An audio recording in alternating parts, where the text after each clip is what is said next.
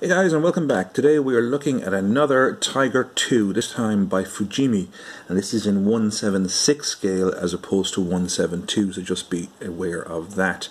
Now you may have noticed in some of the other Tiger II videos that I've done, I do actually already possess a Fujimi Tiger II, but that was one I did, I'd say, in the very early weeks of my return to model making back in the mid-90s. And it was repainted, and that's a bit of a mess, but I still like it. I'm fond of it, so I haven't really changed it. So I decided what I would do is a company in Rapid Fire, which is what I play, is Three Tanks. So I said I'd get another Fujimi, and I've had this one quite a while, and I'll get an Airfix one because the Airfix is 1/7/6 also. That way my company will have three tanks which are in 1/7/6 scale, so there'll be no kind of scale discrepancies on the Wargames table. So that's the reasoning behind this. So here we are looking at the artwork, which I think is quite cool. Now I think there was an older version of this artwork which had kind of more going on in the background. This is, I'm not sure what year this is from. I got it a while back, and it was probably an old kit at the time anyway. But as you can see, it shows a tank officer or whatever letting rip with an MG42, it looks like, because you have the area here on the barrel can be removed as opposed to an MG34, although I think it should have been an MG34 anyway. I don't know, that's debatable. It doesn't seem to be any gun in the front here, which is strange enough, and there's a guy lying down here with a Panzerfaust who looks actually cross-eyed. But anyway, the figure which does come with the kit does not interact with a gun, nor is there a gun with it, strangely enough. But anyway, that's just a little oddity of the artwork in comparison to the contents. Side of the box, just a reproduction of that. Really gives you some information with regards to colours there. Unfortunately, that is in Japanese or Chinese or something, so I can't read that. And that's basically it on the side of the box here. Just rotate that. Similar kind of warnings, you know, usual kind of stuff. I don't know, what's that? I don't understand what that means. Don't set fire to yourself, don't take acid, and probably do not try and fire giant laser rays through the planet. I don't know. So anyway, that's basically the box. So anyway, enough of that. Let's have a look at the instructions. Again, fairly basic Fujimi style instructions. Comes with a load of script I don't understand, which is unfortunate, but there you go. I actually did study Japanese once for a couple of months, and yeah, that didn't work out. Again, what I do like is the fact that the sprue is broken down here, so you can kind of check to see if there's anything missing. That's great. I actually really like it when a brand does that. Here you have some colour listings, and again online you can find out all about that and get conversions and so on and so forth. Marking and painting, yep, quite straightforward. On the back then, the actual assembly instructions. This is fairly straightforward, to be frank. Lower hull pieces go together, wheels go on, just make sure you do them in the right order. Exhaust bits and pieces, and the tracks, I normally glue those with super glue or Loctite or something like that. You can heat them if you wish, but I prefer to actually use the glue. Various bits and pieces that go on the top of the hull assembly.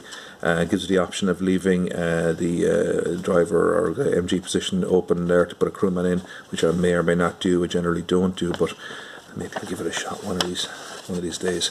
And then you have your turret and so on and so forth, the bits and pieces that go together, and it just slots onto that, and there you have your tank, and that's it. Straightforward enough, no bother. So that's the instructions. Alright, let's have a look at the decals. Still in the packet. What I love about this is the fact that you get a multitude of numbers and markings, divisional markings, and so on and so forth. This is brilliant. You get 3 Balkan Cruiser in the black and white, and 3 in the sort of I can't remember what the expression is, but anyway, sort of just the white outline marking, which is pretty nice. And then several kind of unit or divisional markings there, which is really cool. So yeah, top marks to Fujimi for that. Well done. That is very, very nice. That is a gift to a model maker, because it's great to have the old excess numbers there, because obviously you just use 2 or 3 or whatever for the tank itself, and you have a multitude left over, so that is absolutely great. Let's have a look at the tracks. The tracks, very easy kind of polyurethane, rubbery sort of tracks, very easy to manipulate, no problem there. I mean, these are old. I'd say this kit I don't know how long the kit's actually in production and manufacture, but this kit I'd say is at least 10 to 20 years old. This is, I have it a while in the attic, so but there you go. But and again, yeah, it looked pretty good. Kind of even when it's folded over, it looks pretty accurate to the Tiger thread marks, track marks. So it's no major issue there, and should be easy to operate and paint up. That's those guys. Upper hull section, nice bit of detail. Fairly straightforward, as I always say. No zimmers, unfortunately, but there you go. But yeah, nice little rendition of the hull. Then you have your side skirts and your floor section. A lot going on there. Not sure how accurate that is, but hey, there you go. Some oversized rivets and so on and so forth. But look at the underneath the tank. Why they even bothered, I don't know. But right, there you go.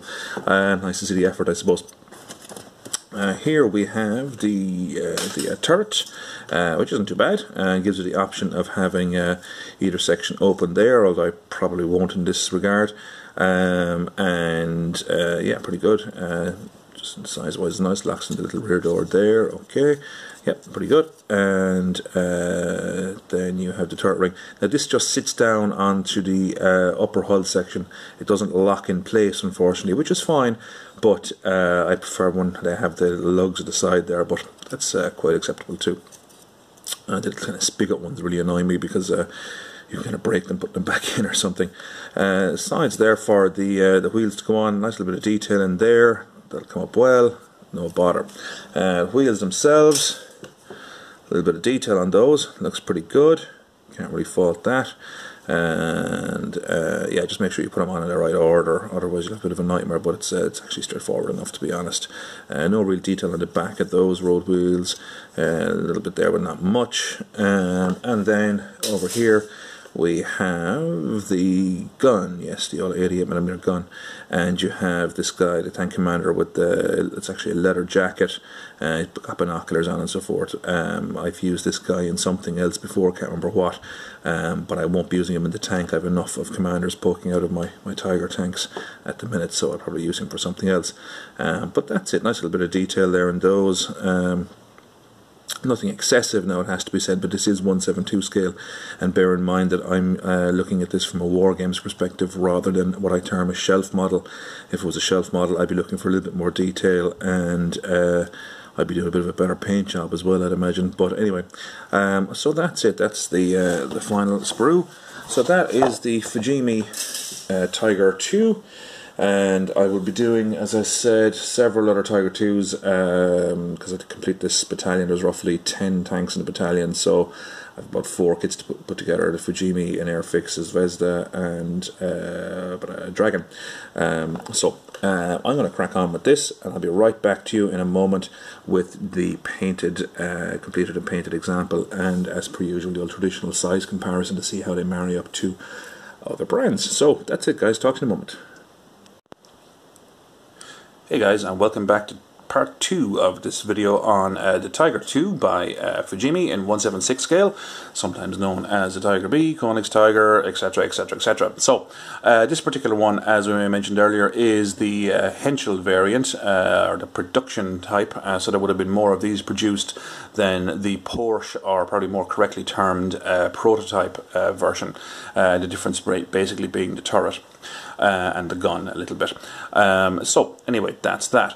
The model itself, 1/7/6 scale, very, very simple, very easy to put together. It takes all of about 15-20 minutes, and then obviously painting, and off you go. No real frills, nothing fancy with it. It doesn't come with any accessories as regards towing cables or extra track links or anything like that. And basically it's, you know, if you've got a few bits in the spares box, you can dress it up, which I'm kind of in the middle of doing at the moment. I'm kind of testing out those tracks to see how I like them there, but we'll see how that goes. I'm probably going to take them off and replace them with a little bit of spare cabling from the Airfix kit. The Airfix kit itself is in 1/7/6 as well, the Tiger 2, which is the prototype version, or the Porsche version if you wish. And in fairness, it would look nice to have 2 or 3 of these and one of those as well to make up a company for rapid fire purposes, which is what I play rapid fire. So there you go. As I say, tank itself, Tiger II, classic piece of German armour, World War II, real favoured piece in the modelling community, iconic piece really, to be honest with you, and just a lovely little kit to put together. Very, very simple, very straightforward. Vinyl tracks, to be honest with you, because they're kind of hidden beneath that track guard there, I just cut them so the track only extends about a centimetre or so to either side. It was just handier for me to do it that way, and off you go. You know, there's not much more you can say about it. It's a really simple piece. Detail, it's, in fairness, it isn't actually bad for what it is. The engine deck is quite nice. You know, a few little raised bits and pieces, they'll come up well if you're dry brushing or whatever it is you're doing. As I say, I just use Humbrol colours. I think it was 75 or something for the green, 113 for the 113 was the brown, the dark brown, and I think it's 63 or 64 or whatever it is for the lighter colour there, the kind of browny or kind of almost Dunkelgelb but not quite, kind of beige colour, and that was really it. And then of course the little dots are the lighter colour just replicated on the camouflage stripes. And that's it. The pattern itself is kind of based on an old pattern that was given with Revell many years ago for their Panther, I think, maybe, or maybe it was their Tiger II. I can't recollect, it so long ago. But at the end of the day, nice little kit, and I can't really fault it, other than the fact that it doesn't come with much in the line of accessories, really. As I say, no towing cables, all the kind of stuff that you'd expect to find on the side of Tiger II. It just doesn't come with them. So either you can get them aftermarket stuff or stuff out of the spares box. As I say, I have an Airfix review coming up, so I'm going to rob probably one of the towing cables and put it on one of the sides and see how it goes. So basically, these track lengths that I've put here and here are actually from the Plastic Soldier Company Panther, but they slot in quite nicely, so I might utilise them a little bit. Put a couple of jerry cans on the other side there, solely for the reason of having something to put there, and another little spare piece of track length there. I normally don't put the full complement of 4 pieces of track on each side of the turret, because I just think it looks a bit more used and a bit more, you know, authentic and genuine to have 1 or 2 of those missing, because you can presume that they've probably lost a track length somewhere along the line. But anyway, that's that. I had done one before, which you've probably seen in 1 or 2 of the other videos if you've been watching them, because the Fujimi Tiger II was the first ever Tiger II that I built back in the 90s. And as you can see there it is. It's a little bit worn, a little bit battered, it's been dropped, it's been stood on, it's been in combat essentially for the last 20 or 25 years. So from that perspective, you know, yeah, it's seen some stuff. It's been repainted at least once, maybe even twice, I don't know. So the details lost a small little bit on it, but it's a lovely little tank and I'm very fond of it, as I say. And again, they are on 176, so the Airfix one will match in nicely with that. I hope when I do the Airfix kit in the next couple of weeks, I will do, of course, a size comparison. But speaking of size comparison, let's have a little look at how the Fujimi one compares to the 172 guys, which are probably more commonplace really these days anyway. I think myself the true kind of you know, the litmus test one is how it compares to the Revell Tiger II, which I think myself is probably one of the best kind of standard pieces out there as regards the Tiger II in 172 scale. Having said that, I do have a Dragon model put together in the next couple of weeks as well, so we'll see how that transpires as well, and his Zvezda. The Zvezda looks a little bit clunky and chunky, but we'll see. Sure, I look a bit clunky and chunky myself, how bad. Anyway, so what we got here is, if I can just get them kind of lined up back to back so that there's a, you know, some kind of a little bit of standardization there. Move the tripod and hope it doesn't fall apart. Here we go. Yeah, so you can see there that the 172 scale models, they are obviously bigger. They are, I suppose, roughly half a centimetre in length and nearly the same in width. Not a huge notable difference in the turret size. I suppose it is notable, but it's not huge. Gun barrel length, see if I can just move that a little bit. There's a fraction in it, but not much. On the tabletop, will it matter a lot? in the heat of battle, probably not, especially if you had a few beers or a glass of wine, you know, there you go. So from that perspective, I think the Fujimi one is a bit of a winner. It's a nice, handy, cheap, simple to put together kit, and, you know, I'm just kind of fond of it anyway.